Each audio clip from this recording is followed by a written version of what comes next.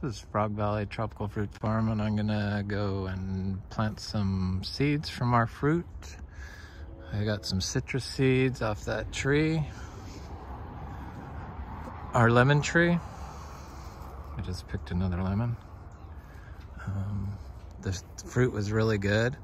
It was extra juicy, and I'm gonna go plant some seeds mixed with some of our star fruit seeds. We have Carrie and Sri and seeds, and I'm going to add some of our delightful Canistel seeds in there from the fruit that I picked premature, like when it was 3 weeks ago. It was like half the size of the other fruit that were on the tree. I picked one more. There were 3 fruits. The first year it's fruited. This is a little citrus I planted last winter.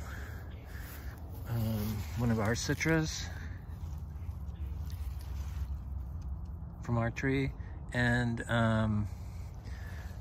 it's doing fine. It's not huge, but this was a super harsh spot. It was full sun, and you know, it's never been given any water, but it looks totally fine. I don't give the seeds water when I plant them in the pots, the black plastic pots. I know I'm using black plastic pots. I'm working on that problem. Here's another one. It has a little better location in this pigeon pea forest there. Then there's other little citrus planted around. And then the big citrus on our trees. And then we have one of our lemon trees that produces flowers in July. So we got one fruit. So this is the first year of fruiting on our own citrus from our trees. Our seeds that we grew from our own tree. So it's kind of exciting, and it's exciting that they're good. So I have to get up to the compost pile. But I've got little citrus planted throughout. I wish I could like find them on the fly here, but I know that they're there.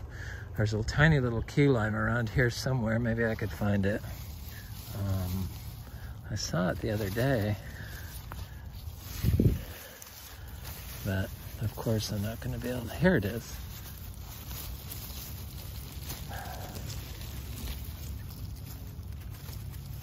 Right there. This little tree. That's the key lime. This was a super harsh area. You see it's right next to the trail. See the white sand, and you could feel the compaction. It was like mowed. It was right next to this tree. That's why these trees are all dying. You know, the sand is what they make sandbags out of. It's like cement. Water can't go through it if it's compacted. That's the whole problem here in Florida. That's why all the water runs into the lagoon with everyone's chemicals that they apply.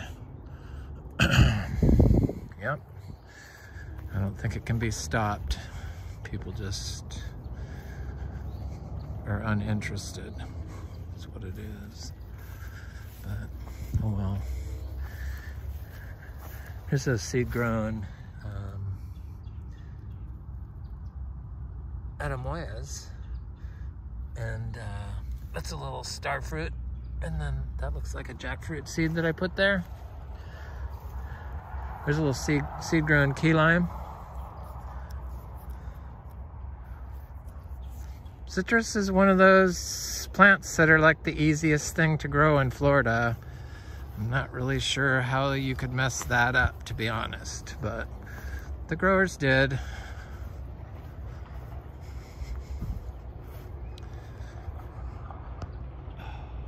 Fresh bananas all winter long.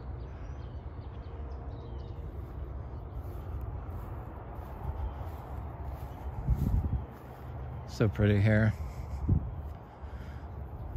House is coming off the market today. Thank God. I mean, where in the heck would I go? Nope.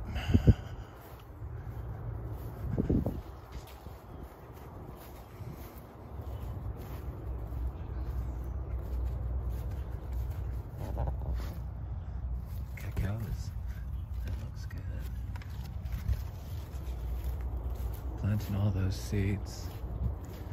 So this seeds, I start them in biodynamic compost that I make. And I've been making compost in the same area, in a ring around this giant oak tree over by the barns, near the barns. And it has been a process. I started making thermophilic compost, and I took temperatures, and I have all the records for it, because that's what they make you make. Or that's what they push. And if you don't make thermophilic compost, then you have to treat every compost you make like it's raw manure. So it's bizarre. It's bizarre to me that I have year-old biodynamic corn that's been in a rain barrel in the horn, and I have to treat it like raw manure. I'll show you my compost. It doesn't even resemble raw manure. And raw manure you can mix into the soil and plant seeds in it and harvest in 30 days according to the organic people. So I don't understand why there's a law against the Biodynamic Association that really impedes it. And we do need the horn, or the the anaerobic microbes, because that's how cells start.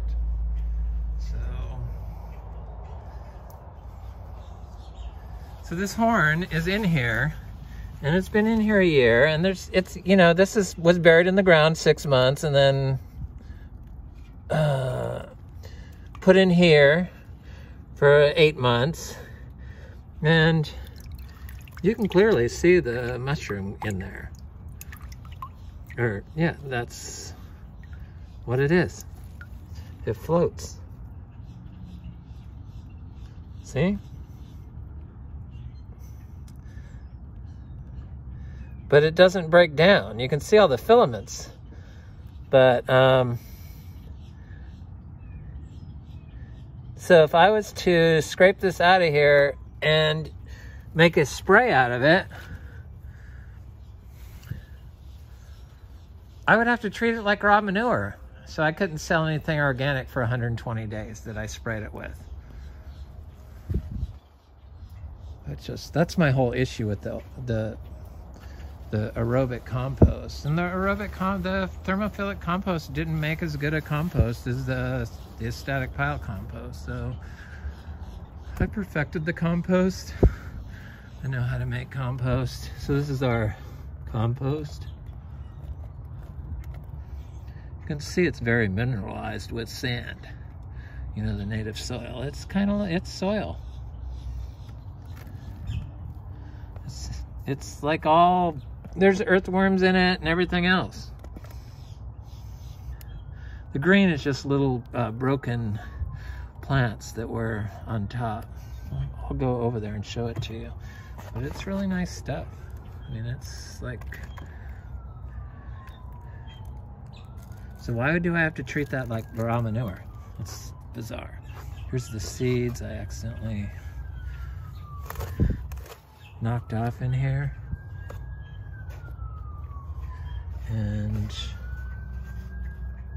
those are the lemon seeds. And then here's some of those star fruit seeds. Where'd the others go? Must have fallen in. And then here's the delightful Canistel. The seeds look good. I leave the fruit and everything on the seeds. I think that's important. I just dump the seeds in there, and then I put some lemon seeds in there. I fill the pot up, and then I put some starfruit seeds in there. And I'm going to plant one of these together in the same hole and see, you know, one whole plot that I plant that starts up, that, you know, that I planted that starts up. I'll just bury it all in the same hole like I've done in previous videos, because I found that trees that are planted all together in the same hole, little tiny trees, because I plant this within 2 months. I mean, I put it over here, pick it up after I plant it, and I put it over here. I've already done one. And I don't even water it. They grow, they come up. I've done it for long enough to know that they all grow and they all come up without being watered. So this is one I already planted and put over here. And this is where I usually start. That's like the extent of my black plastic pots that I can deal with. I need to like upgrade to terracotta or something, since I don't use that many of them. It feels like it's inside another pot, which I don't want. But that's it. You want it touching the ground, you want a hole in the pot so it can get the water. There's that fungi, it looks like, that's growing in that horn. It grows throughout the soil here when the earth gets uncovered from an area I've walked in.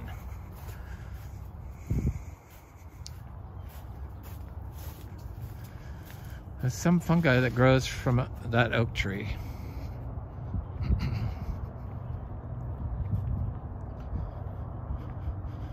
This oak tree where we make the compost. So I've been making compost here, biodynamic compost, for like years. We've been here 6 years, so I know I've been making the compost for probably 5, the biodynamic compost, continuously.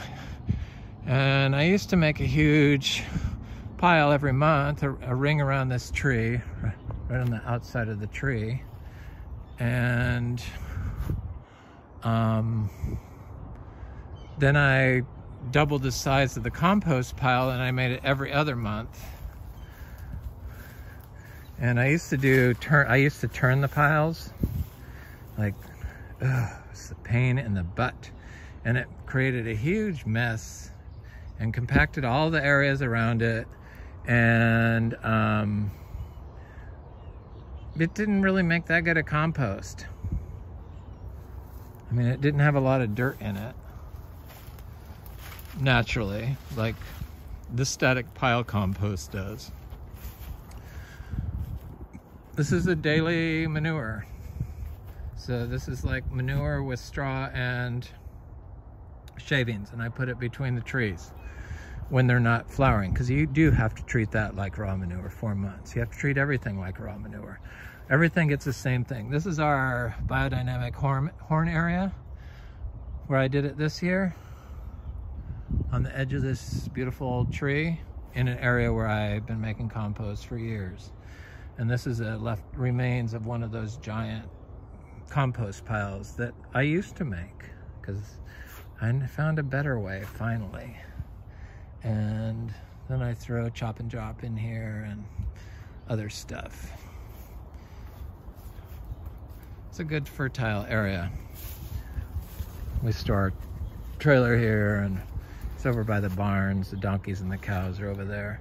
And this is like, was an old pile, a huge giant old pile. And this is the bokashi compost that I dump on top.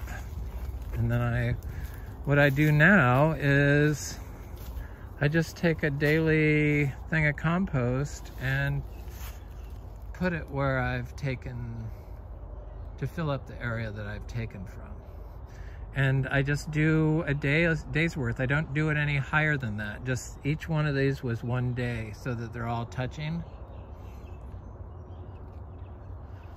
Preferably I would have liked to put the bokashi compost underneath, but I threw it on afterwards. And this is like year-old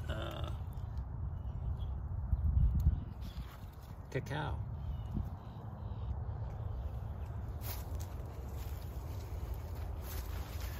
So I just dig it out from right here. This was like 60 days, 60 to 90 days with just one pile in a heavy rain in this area where I've been making compost for years.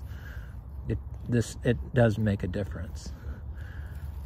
And that's it. I mean, does that look like raw cow manure? It looks like it's completely reduced and finished to me.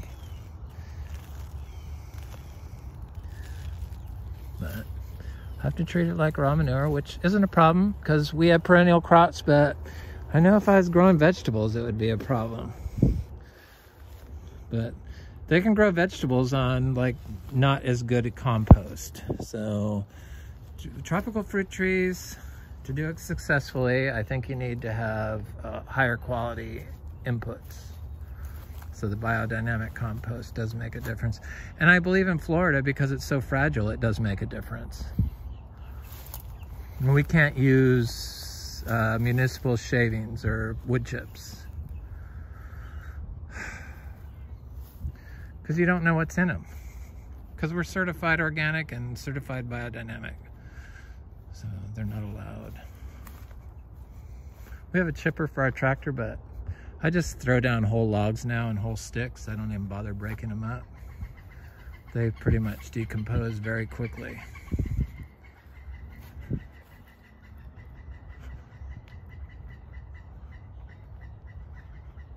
Somebody threw their trash in here, though. Oh. I'm going to remove that lower and plant more heliconia in here and fill this up, because that was just too much of a pain in the butt, that hedge.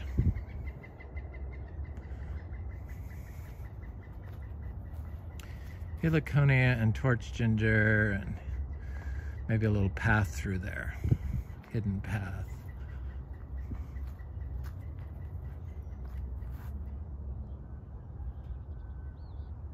Anyway, this is Frog Valley Tropical Fruit Farm, and I hope you have a good day.